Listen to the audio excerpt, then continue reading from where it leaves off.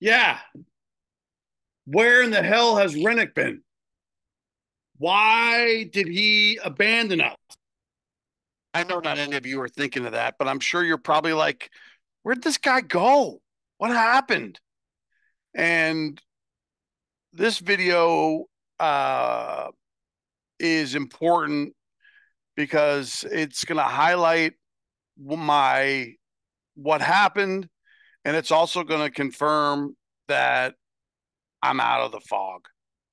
And one of the things that I realized towards the end of COVID, and even before, way before COVID, was that my relationship with my wife was deteriorating slowly over time.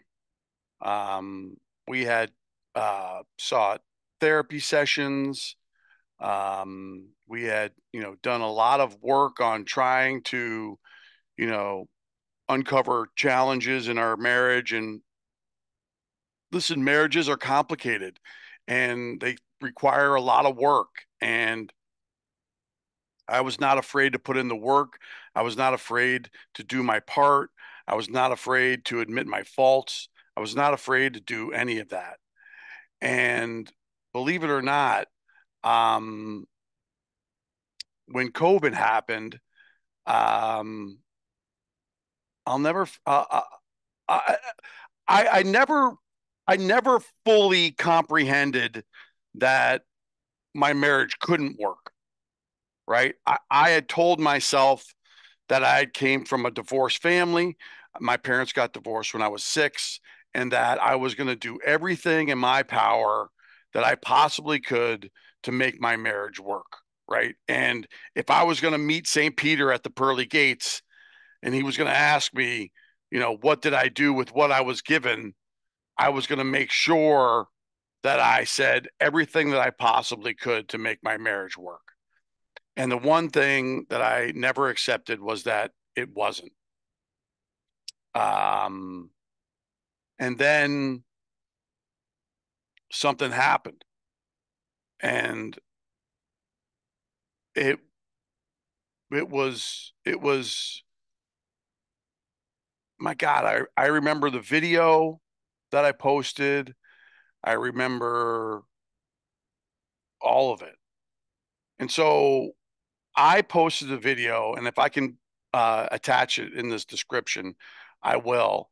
But everything that happened at Sign Fairies was directed and suggested by women that I'd never met. You know, you should start a YouTube channel. You should start a private Facebook group. I mean, these were from people that just were reaching out because they really liked my content at the time. And I remember starting the private Facebook group, and I wanted to post a video letting people know what I didn't want to have happen in my private Facebook group. And here were the things that I said. What I said was is that if you want to be a member of our private Facebook group, we're not going to talk about conflict or controversy. So this is not the place to talk about the Second Amendment. This is not the place to talk about Roe versus Wade. You can go do that at any other private Facebook group, but for this one, we're not going to talk about things that generate conflict and controversy in any capacity. The second was, if you're going to be a member of this group, you're going to treat everybody with respect and kindness like you would a family member, regardless of their race, creed, or color. Okay. Everyone is equal. There's no one that's different. And if you disrespect somebody or you're rude or you're racist or any of that, that will not be tolerated. And you will leave this group as quickly as you got in here, if not faster. And then the last one was listen, this is my group. You know what I mean? And if you don't like any of the stuff that's going on here, you don't have to be a part of it. You can leave. And so those are the three things that I said. And what happened after that is hard to explain. And this is what happened. It's actually not hard to explain, but it's easy to explain. It's just hard to comprehend. But what happened after that is that my um, subscribers on my Sign Fairy channel absolutely exploded. Absolutely exploded. And it overwhelmed me. And I didn't understand why. And Um, it wasn't until I reached out to one particular person, Miss LaDonna, um, and she helped me see a lot of things, along with another personal close friend of mine about what was happening to me. And it's changed my life. It's fundamentally changed my life. The women in this group did something for me that hadn't happened ever in my marriage. And what it was you guys just loved me unconditionally.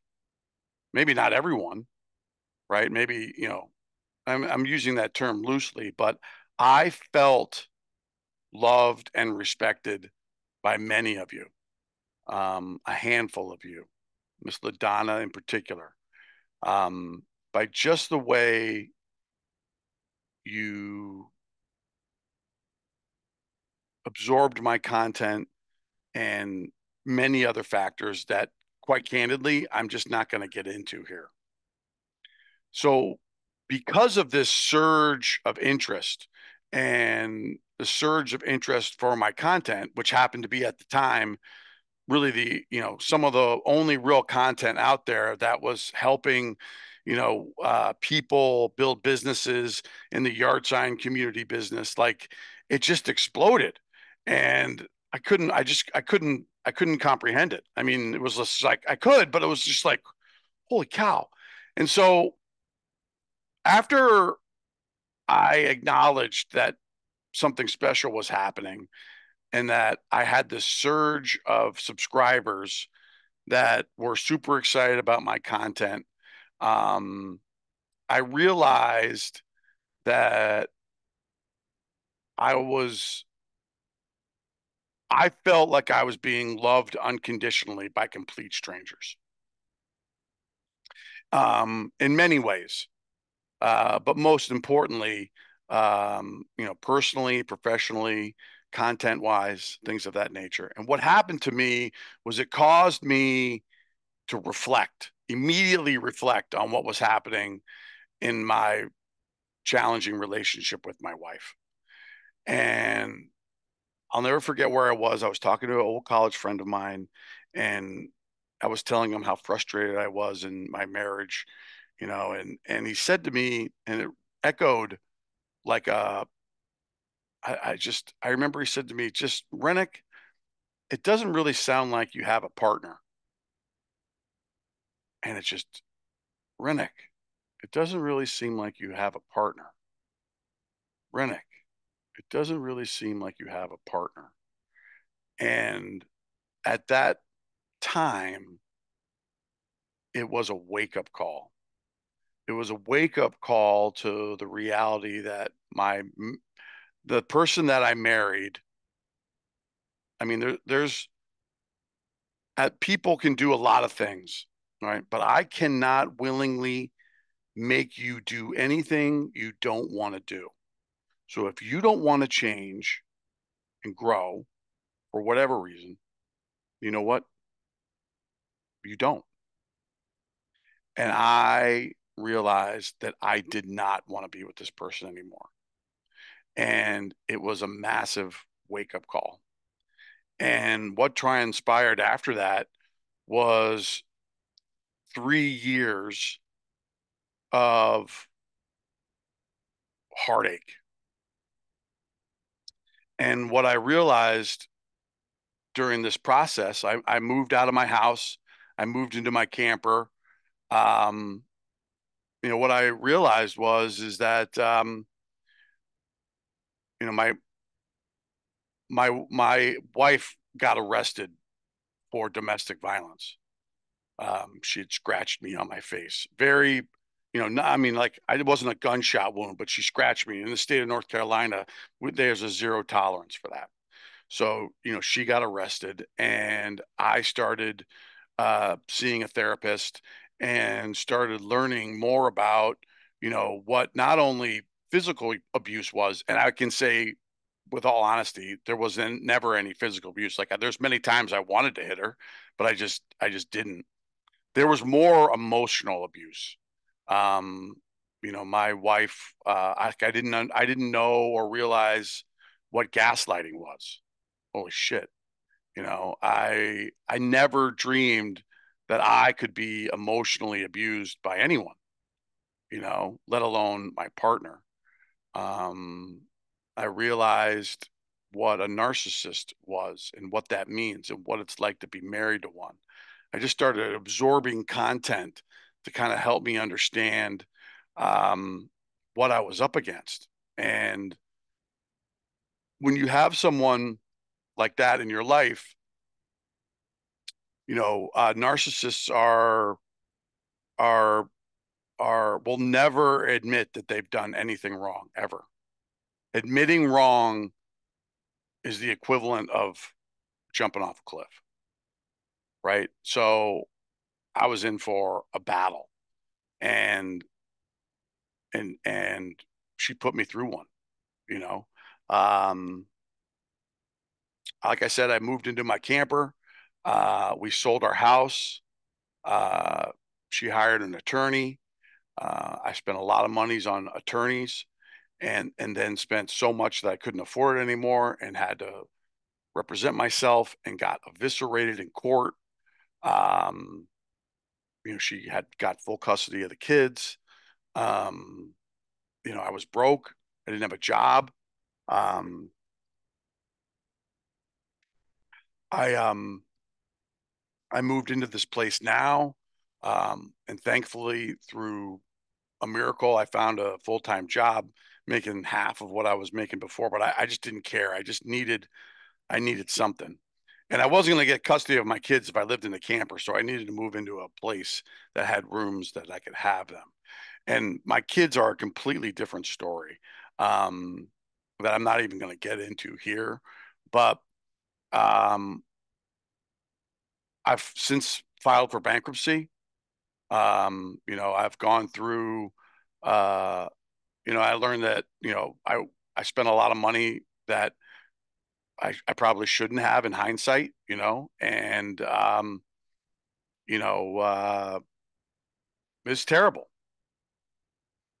I want to also be mindful too that I'm sure my kids will see this, and I don't want to badger their mother here because she's still her mother, but I no longer communicate with her.